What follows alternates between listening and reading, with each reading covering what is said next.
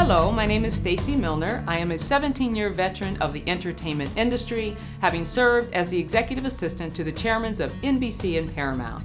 I am the author of Leveraging Up, the Key to Launching Your Entertainment Career, and the founder of the Entertainment Industry College Outreach Program.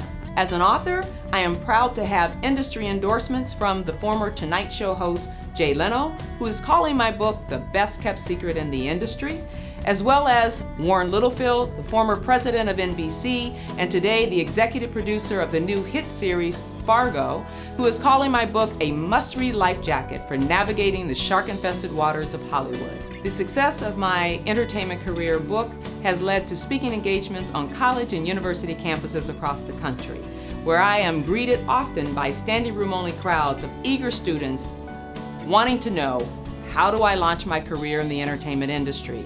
In addition to speaking on college and university campuses, I have become a highly sought-after trainer and facilitator of professional development workshop courses for the entertainment industry, including the Television Academy's prestigious internship program, where I speak on a myriad of topics from the art of networking to becoming a standout intern to the art of navigating a career in the entertainment industry.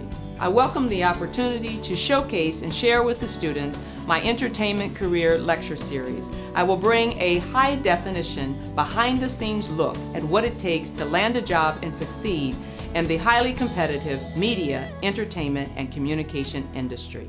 Student takeaways include how to build a marketable resume, industry etiquette and protocol, interview skills for landing the job, how to go from intern to hire, the art of networking, to understanding the business behind the business of entertainment. Thank you for your consideration. I look forward to sharing my entertainment career lecture series with your students during this year's conference.